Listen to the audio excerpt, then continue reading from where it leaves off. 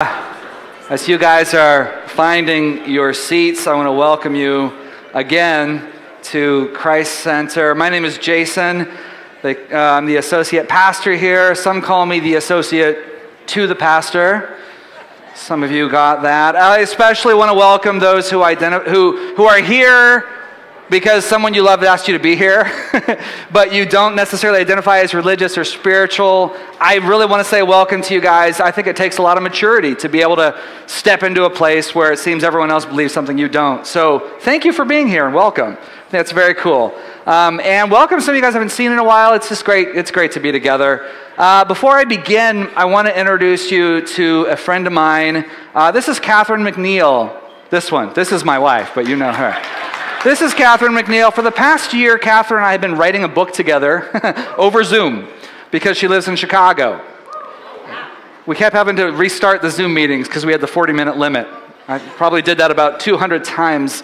She flew out here from Chicago with her husband, Matthew, and their family. It's been great to meet them and hang out. This is kind of a special day. They flew out not here to be with us, but to hang out with family over spring break in Washington. And it turns out the cheapest flight back was through Eugene, which is wild. So they're here. And also today's a special day because today is the day we have to hit send on our manuscript. So isn't that cool the way that all worked out? It's pretty fun. Anyway, I asked Catherine to read our scripture this morning. Rather than read out of a traditional translation, we are going to read out of a paraphrase called The Message by Eugene Peterson, which is published by the good folks at NAB Press. Are we on? We're not on. Now we're on. NAB Press. There we go. All right, Catherine, let's do this thing. All right, thank you, Jason. This is from Luke 24, 13 through 21 in the Message. That same day, 2 of the disciples were walking to the village, Emmaus, about 7 miles out of Jerusalem. They were deep in conversation, going over all these things that had happened. In the middle of their talk and questions, Jesus came up and walked along with them, but they were not able to recognize who he was. He asked, "What's this you're discussing so intently as you walk along?" They just stood there, long-faced, like they had lost their best friend. Then one of them, his name was Cleopas, said, "Are you the only one in Jerusalem who hasn't heard what's happened during the last few days?" He said, "What has happened?" They said, "The things that happened to Jesus the Nazarene. He was a man of God, a prophet, dynamic in work and word, blessed by both God and all the people. Then our high priests and leaders betrayed him, got him sentenced to death, and crucified him. And we had our hopes up that he was the one about to deliver Israel." Thank you, Catherine. You can give that back to that man in the suit. Last year, I watched a TV show. It was a reality show of sorts about a guy who got drafted for jury duty. Some of you guys saw the show. The cameras followed him everywhere from the moment he stepped into the waiting room to the pre-trial hearings when he got chosen, and then all the way through this trial, which was an absolute train wreck. The jury got sequestered even though it was a civil suit. It lasted for like 3 weeks, and everything that could go wrong in this trial went wrong. It was madness. And at the very end of the trial, after things had been settled, the judge looks over to the jury, and particularly at this man who was the foreperson, and here's what he says. He says, "I told you before that this was my last trial, but I didn't tell you that this was my first trial. I'm an actor." And the lawyers are actors, and the defendant is an actor. In fact, Mr. Foreperson, every other jury member is an actor. And this poor guy's eyes are about to pop out of his head because he thought he was living one story, and it turned out he was living another one. These 2 men in the chapter, in the passage we just read, are about to have that same kind of epiphany. The story they thought they were living was not the one they actually were living. But before we get there, we need to meet these men, okay? The 2 there's Jesus is there, and we'll get back to him. The 2 travelers are known as disciples of Jesus. Now, we're not talking about members of Jesus' 12, the inner circle. This was probably maybe a second layer back of the 70 followers who were with him. We don't know for sure. We only know one of their names, Cleopas. Now, I thought that's a little cumbersome to only have one of their names, so I went to some of our best scholars, the children, on Wednesday night and said, I need another name for this disciple, the second one. And Adele Oakes said, Garfield. Hence, we have Cleopas and Garfield for the rest of the morning.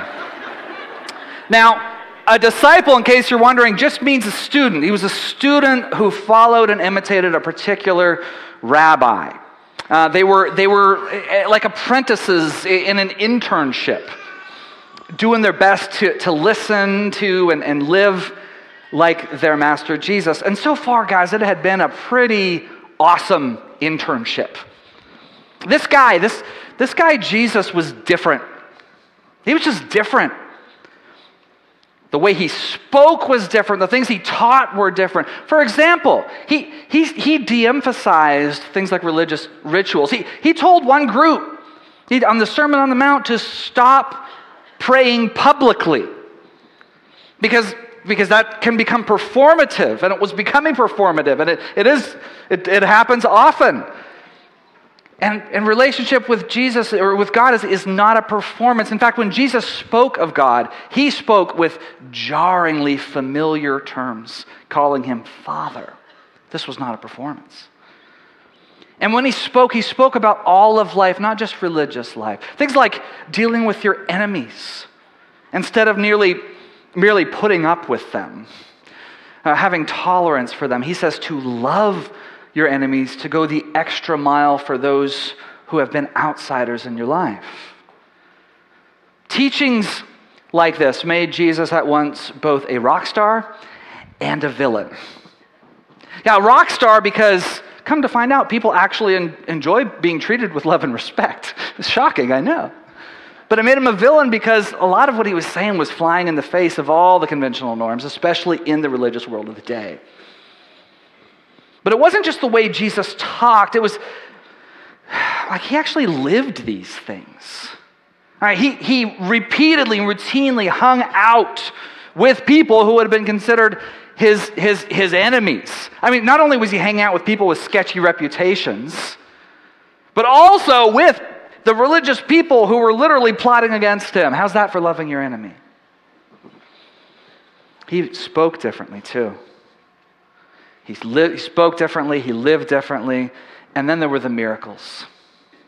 Like these apprentices had followed him, and they'd seen some wild stuff, you guys. They saw lepers cleansed, they saw withered hands straightened, they saw blind eyes opened. It had been a show. And most recently, they had seen their friend Lazarus, who had been dead for days, in a tomb. They witnessed him come out of his tomb when Jesus woke him up. It had been some kind of awesome internship for Cleopas and Garfield. Until it suddenly wasn't. You see, the week before had been a nightmare. I mean, it started out really cool, like what we call Palm Sunday, when Jesus rode into Jerusalem and was met with all his Jesus stands. There you go, Gen Z. My son hates it when I use Gen Z terms like stands. Jesus had gone viral, and everybody wanted a piece of him. Everyone wanted to see him. And as they met him coming into Jerusalem, they were cheering, they were waving palm branches, which was like almost like their national flag. And they were yelling, Hosanna in the highest, save us. It was like a coronation. They were treating him like a king.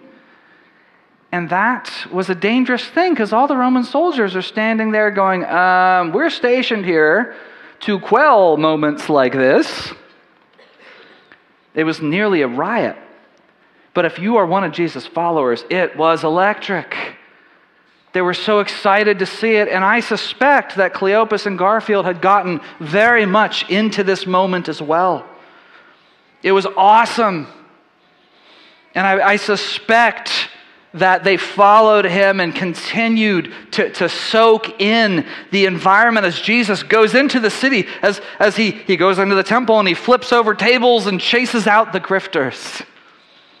As he speaks these incredibly wise words and people are drawn to him, as he continues to heal the sick and welcome the children, his magnetism, everything that was there, they're right with them, and it's so awesome to watch him amaze the crowds with his wisdom and his kindness and his power. And then, just when his popularity had reached its pinnacle, and I'm sure many of his followers were expecting him to call everybody together and let's do this thing, he disappears. He disappears for a couple days and doesn't show up again until Friday morning. And now, he didn't look at all like a king, except for the mock crown that he wore made out of sharp thorns. And he's bleeding from his head, he's bleeding from his back, he's bleeding from his face. He had been tortured. And for the next several hours, the Roman soldiers continued to torture him. They announced he would be crucified on a Roman cross, and they forced him to carry the instrument of his own execution all the way up this hill. He couldn't do it. Had to have somebody else do it. They get to the top of the hill, they lay him down, and they nail him to the cross, and they lift him up for the whole of Jerusalem to see. And the message was clear. This man is not who you hoped he would be. He's not a savior, and he's not a king. And he dies that afternoon. And so Cleopas and Garfield and the rest of Jerusalem watch him die. And that's how the feast ends. It's a massive, massive letdown. And now all the thousands and thousands of travelers questioning and probably a lot of silence. And in the middle of that conversation, a stranger joins these two. And he's wearing a fake mustache. They do not recognize Jesus of Nazareth. We don't know why. That is my best guess. It's there in the Greek, the deep, deep Greek. He slides into the conversation. Hey guys, why the sad faces? And they're like, they can't believe that anybody who had just come from the city doesn't know, because everybody knows. And they're like, man, it's such a bummer. This Jesus, he's a man of God. He's a prophet. And the leaders betrayed him and crucified him. And man, we had hoped that he would be the one to redeem Israel. Oh, friends, they had hopes. They had so many hopes. But their hopes had been brittle and they shattered. And the story they most believed in was over. I think each of us has a story we most believe in. A narrative that we most align our lives to, whether we recognize it or not. And I think most of them start out in similar ways, like in the beginning of our lives, we have hopes and dreams. This is the way life is going to turn out. But invariably something happens, something tragic happens, something very, very hard. And this thing that was supposed to be beautiful is broken, it's dashed. And I think we all sense this after a little bit of life. I'm sure you felt that too, that life was supposed to be different than it is. Better than it is. You've seen your loved ones suffer from disease. You yourself has suffered. There's been grief. And then in your news feeds, you see even more extreme grief, violence and wars and hatred. And even if we can't quite identify why it's so unjust, because it's been like this forever, even if we can't identify why, we know inherently that it is, that things were supposed to be different. And that's what our friend Cleopas and Garfield knew as well. He's grieving his loss here. He says, we had hopes that Jesus was the one to deliver Israel. And in his statement, what I see is I think these men thought that their story of brokenness was going to be resolved in a certain way. You see, this is where our stories splinter off. How are they resolved? How is this resolved? And for them, it was with the redemption of their nation. And in all likelihood, they believed just like the crowd had. I say that based on his statement. Just like the crowd had. That this miracle-working rabbi was going to use his power of celebrity and magic to restore independence to their nation and overthrow the empire. The solution was all about political power. That's the narrative they saw themselves in. They were a part of this man's dedicated following, and together they would use violence to overcome the violence. That was the plot they had committed themselves to. But now their hero is dead and the story broke. Let's pick it back up. Luke 24, verse 21. We had our hopes that he was the one about to deliver Israel. And it is now the third day since it happened. But now, some of our women have completely confused us. Early this morning, they were at the tomb and couldn't find his body. They came back with the story that they had seen a vision of angels who said he was alive. Some of our friends went off to the tomb to check and found it was empty, just as the women said, but they didn't see Jesus. They're very confused here. Understandably, this was quite a curveball. Evidently, someone had stolen Jesus' body or something, and the women, starting with Mary Magdalene, had apparently lost their minds because people don't come back from the dead. It's just not done. Even back then, before science was invented, people didn't come back from the dead. So it's very strange. What hope is there? But here's Jesus, who has, in fact, come back from the dead, and he's playing with the ends of his fake mustache, listening very quietly. I understand, yes. And finally, he can't take it anymore. He's like, He doesn't rip it off. He thinks about it. He says to them, so thick-headed, so slow-hearted, why can't you simply believe all that the prophets said? Don't you see that these things had to happen? That the Messiah had to suffer and only then enter into his glory? Then he started at the beginning with the books of Moses and went on through all the prophets, pointing out everything in the scriptures that referred to him. And they came to the edge of the village where they were headed. He acted as if he were going to keep going, but they pressed him. Stay for supper with us. It's nearly evening. The day is done. So he went in with them, and here's what happened. He sat down at the table with them, and taking the bread, he blessed it, and he broke it, and he gave it to them. And at that moment, open-eyed and wide-eyed, they recognized him. And then he disappeared.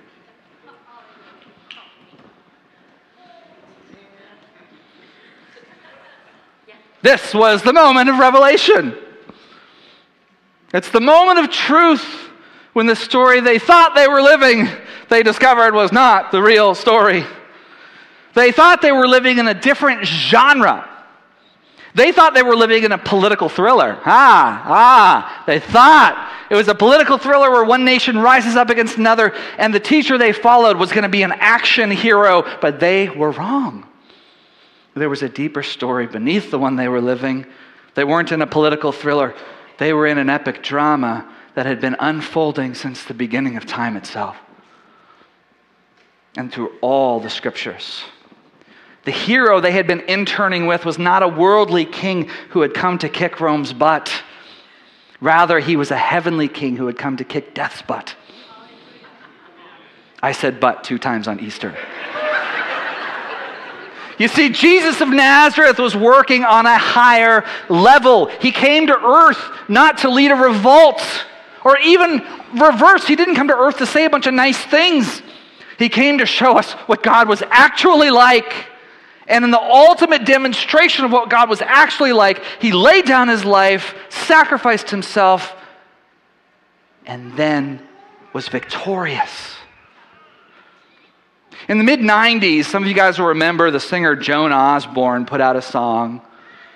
I don't know if she put out any other songs, but this was one on the radio. If God had a face, what would it look like? And would you want to see? If seeing meant that you would have to believe in things like heaven and in Jesus and the saints and all the prophets. And yeah, God is great. And yeah, God is good. Some of you are singing it right now. Yeah. What if God was one of us? Just a slob like one of us, just a stranger on the bus, trying to make his way home. I remember when this song came out and it was all over the radio, and a lot of Christians were like upset by it. I'm like, why are you so upset? This is a phenomenal song. This is a song that people have been asking this question for millennia. What if God was actually one of us? What if he was like us? What if he was one of us? And the answer, friends, is that he was. He looked exactly like Jesus of Nazareth. Jesus showed us what God was like, not only in his teachings, not only the way he rolled throughout his years of ministry, but he showed us what God was like most clearly by taking on our sorrows, our skin and bones, our heartache, our weariness, all the things that entered into our story and broke us, he took on. Every one of them.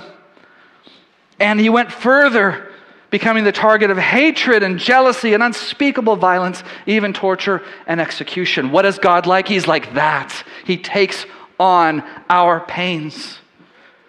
But instead of stopping there, he doesn't stop with empathy alone. Instead of stopping there, he goes a step further and he overcomes those things. He turned back the suffering. He turned back death. And he promised he would do the same thing for us one day. Friends, this was the story that made Cleopas and Garfield's eyes pop. They misunderstood. But now they saw the truth. Hope is not found in political leaders or new legislation. Those things can be very important, but there's never been a king or a Caesar or a president who held salvation in his hands. Never. Hope is not found in political parties or social activism. Hope is not found in cancer research or autism funding, as wonderful as those things can be.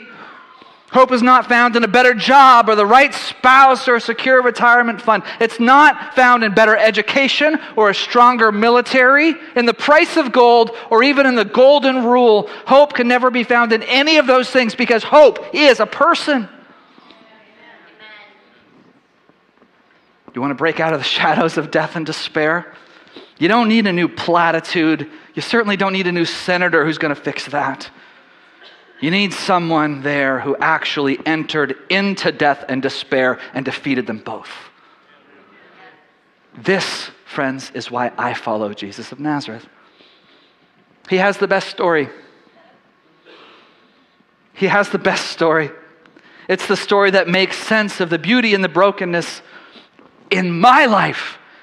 And it makes sense of my insatiable longing for shalom, that peace and a wholeness, and my belief that I'm actually going to get to taste it one day. Do you long to taste it as much as I do?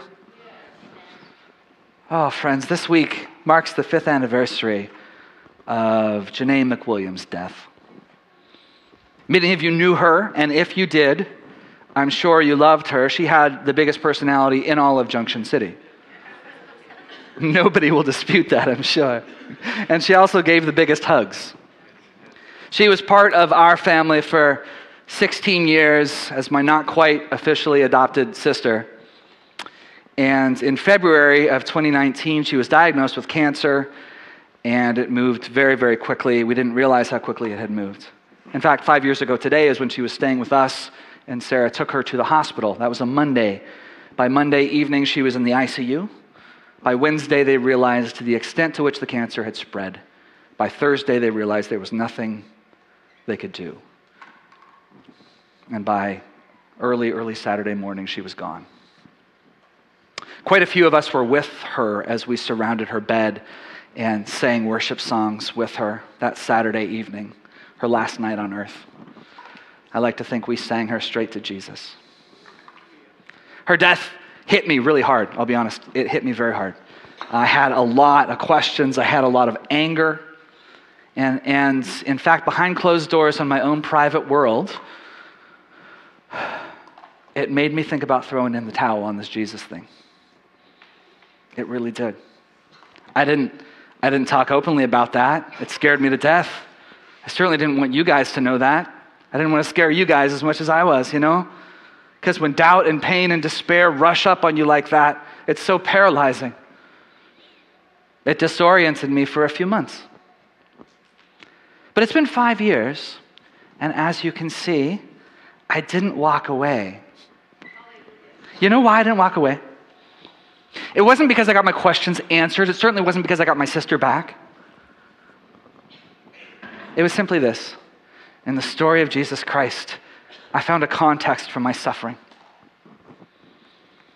The story of Jesus makes sense of the beauty that we find in those that we love, even the beauty we found in Janae, for she was made in God's image, and in her over-the-top, lavish generosity and affection that everybody knew, we see a glimpse of God himself.